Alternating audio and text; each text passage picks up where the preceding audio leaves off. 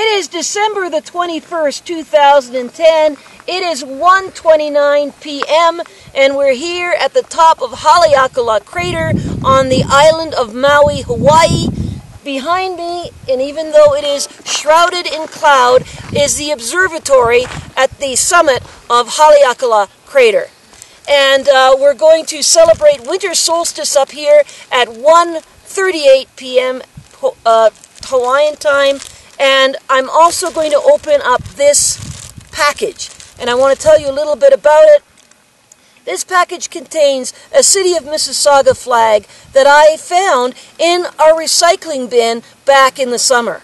And I chose not to open it at that time, deciding to wait for a special occasion.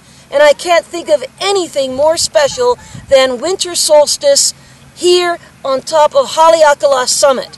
So at 1:38, when it is precisely Winter Solstice, I will open this package and name this flag in a special ceremony. Until 1:38, turning camera off.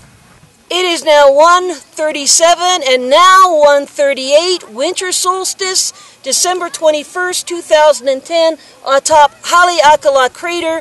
And I'm going to open this package, City of Mississauga flag inside, in a naming ceremony.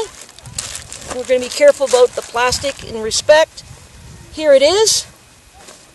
And it's beautiful.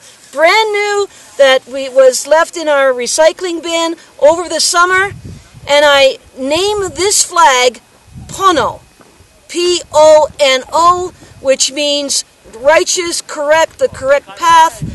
Sometimes you'll see a bumper sticker here on the island of Maui that says Do Pono, which means to do right, to behave correctly, righteousness, Pono. It's a way to behave and so on. And on December the 1st, 2010, Mississauga Mayor Hazel McCallion and her councilors gave an oath of office. And what I want to do here with this new flag called Pono, to do right, to be correct, is I vow that for the next 4 years I will remain inside Mississauga City Council chambers, observing Mississauga Council, and also reporting on things and my findings over the last 4 years. So it's kind of an oath of office for me as well to do right, to do what's proper, and to observe and be a watchdog at the City of Mississauga for another 4 years. Do Pono. Turning camera off.